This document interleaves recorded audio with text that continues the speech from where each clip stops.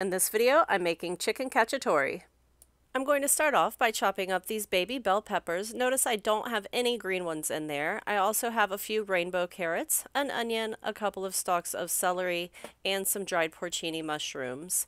And don't worry, I will give a list of all of the ingredients in the description. I also have some nice fresh mushrooms. I'm probably going to use like a half a pound or so of those, along with these Campari tomatoes, which I'm going to remove the stem from as well as the seeds.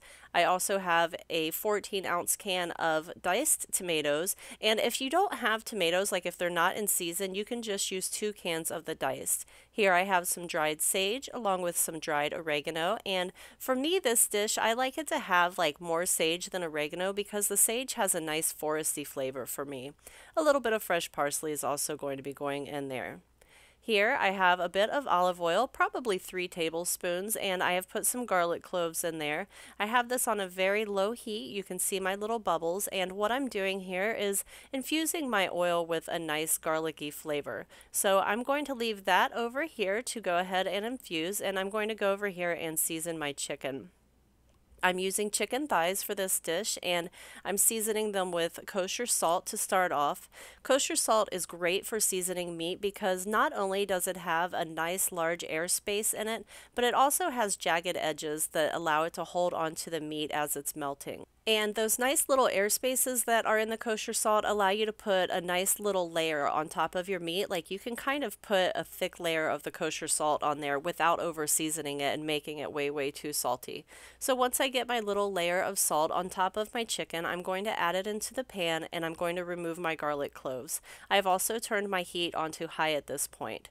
I'm only going to put 3 of my pieces of chicken in here at a time because I don't want the chicken to steam. What I'm trying to do here is to get a really nice sear on the breast. So if you have your pan overcrowded, what ends up happening is the juices come out of the chicken and then you have a steaming situation going on. And you can't really get caramelization when there's water, in your pan. So to get that nice caramelization, I'm doing 2 batches, and these were only in here probably like 3 minutes on the first side and maybe 2 minutes on the second side.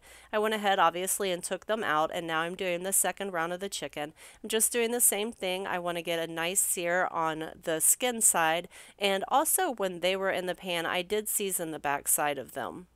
I'm adding my onions, which I showed you earlier. It's just that one onion. I diced it up, and I'm adding it directly into the pan. It has all of those little brown bits from the chicken, and that is just fine. I've also added in just a little pinch of kosher salt to go in there with my onions.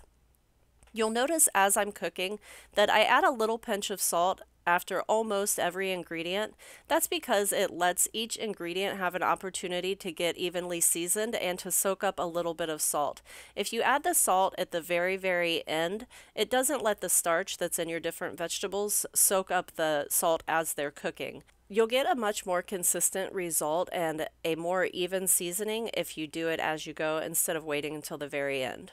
The next thing that I'm adding in is all of those vegetables that I chopped up. So I have the carrots, the rainbow carrots is what I used, but of course you can use just regular orange carrots. I also added in the celery, the bell peppers, and my Campari tomatoes. I'm not adding in my canned diced tomatoes at this time because it would be too much liquid. Here again, I'm adding in just a pinch. It's not a lot of salt, just a little pinch of salt to go on top of those vegetables. Again, just to allow them to have a nice even seasoning and to absorb the salt the way that they want to. I'm going to let this cook on medium-high heat until my pan comes to what's called au sec, which just means almost dry. So if you look, you can see that there's not much liquid left in my pan, so this is when I'm going to add in my wine. Generally, for this recipe, people are going to add like 1 cup of wine. I really like the flavor of wine, so I'm adding 1.5 cups into mine, but you can kind of make adjustments to your own taste as far as that goes. I also chose to use a dry white wine instead of a red. Again, that's totally a preference and it's up to you. Because it's chicken, I like to use the white wine. Although I should point out that there are a few chicken dishes where I might choose to use red. Anyway, moving right along, I added in those fresh mushrooms along with a little bit more kosher salt, again just a little pinch, and I'm going to stir those in and let it cook down until it's looking like this, just for a couple of minutes. Next, I'm adding in my chicken stock, and I'm going to add in 2 cups at first and give it a little stir, and then kind of just take a look at it and decide, depending on how much juice the vegetables released, if I need another cup.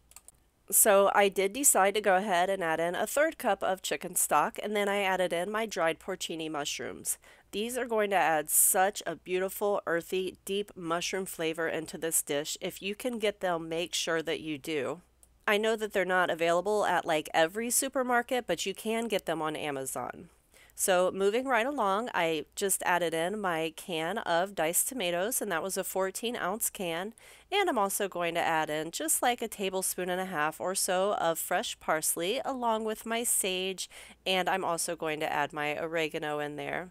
I'm going to put my chicken right in, and what's important here is that our chicken is getting covered by about 3/4. So just kind of snuggle the meat down in there until it's covered about 3/4 of the way, and this is going to cook for about 45 minutes, and you just want it to simmer. Mine's actually bubbling a little more than I want, so I am going to lower the heat, and I'm also adding in about 1/4 teaspoon of red pepper flakes. You can add more or less depending on how hot you want the dish to be. And this is what it looks like about 45 minutes later. The chicken is absolutely beautiful and tender. We have this gorgeous, gorgeous sauce kind of soup situation going on. And as you can see, I have a nice loaf of crusty bread that we're going to use to soak that up. You could also serve this with polenta if you wanted to. It'd be absolutely delicious. I'm going to serve it by putting some of the vegetables and the sauce down in the bottom and then the chicken on top. You could also garnish this with some fresh herbs if you wanted to, the parsley or sage or oregano, and it is ready to serve. bestbitesforever.com